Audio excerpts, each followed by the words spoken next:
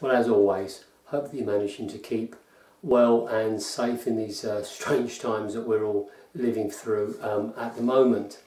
I'm going to start a new mandolin, and this time I'm going to make a flat top mandolin, and I'm going to make this to my twin point pattern.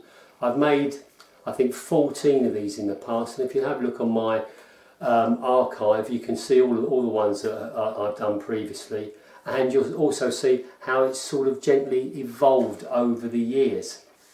As part of that evolution, a few months ago I was having a bit of a tidy up and I threw away my old external mould, which then forced me to make this, this new one.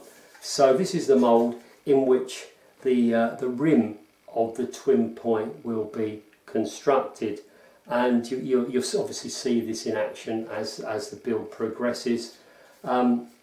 These two end pieces give extra depth for gluing the end blocks in place, and the whole thing's put together with machine screws and these kind of threaded inserts, so you can take it apart and put it together quite quickly and accurately. Yeah, so that's the first step. So what I'm doing at the moment is French polishing arch top number 5, and of course you can't just continuously polish. So in between various sessions I'm putting together this kind of kit of parts for the flat top. So there is the flat top. The name's a bit deceptive really, because there will actually be a gentle arch to it, and that arch will be induced by bracing. So I've prepared the bracing, and the flat top has much more, I guess, internal structure to it than the arch top. So that's, say, all the bracing for inside the instrument.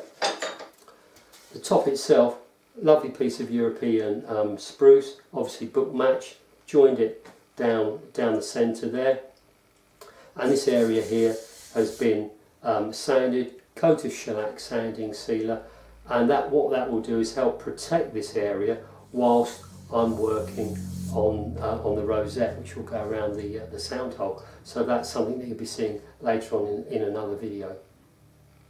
So let's see if the microphone will pick up the tone of the top.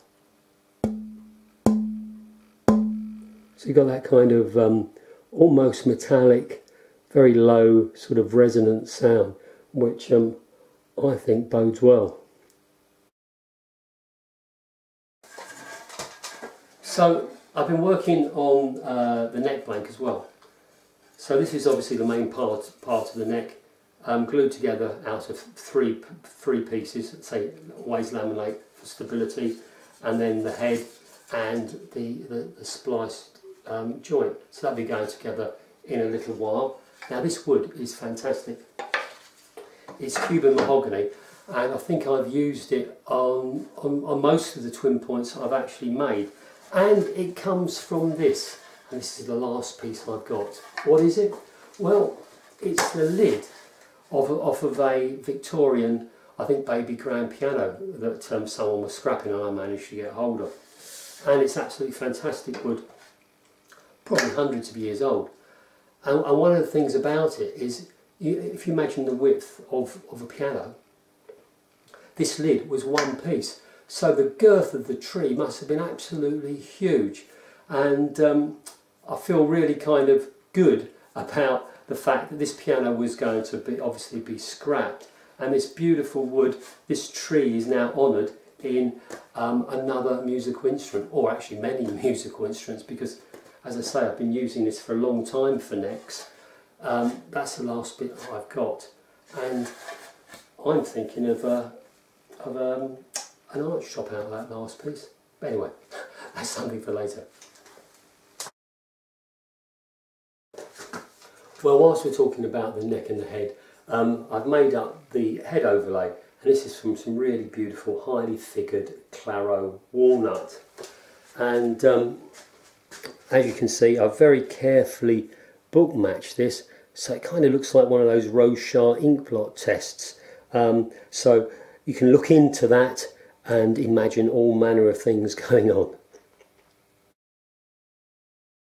I think most luthiers, like myself, are a bit stupid really, because what you do is you buy all of this beautiful wood and you store it for years and years and years. And actually you get to that stage of your life where you think, am I ever actually going to use this wood? Am I going to die before it's made into a musical instrument? So I've got this Claro walnut, a number of sets that I think I've had for 15 years or so, and I keep saying, oh, I'll save that for something special, I'll save that for the future. Well, you know, Gary, the future's here now, let's get on with it and let's use it and make something nice out of it. So this is really some of the most beautiful Claro walnut that you're ever going to see, and I'm going to use this for the back and the sides of this mandolin.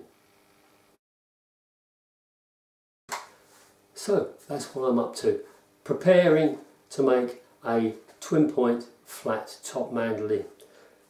European spruce soundboard, beautiful Claro walnut back and sides, and Cuban mahogany neck. So stay tuned, and over the next few months hopefully you will see this, this mandolin evolve. In the meantime, you take care, keep yourself safe, and as always, thanks for watching and taking the time. Cheers.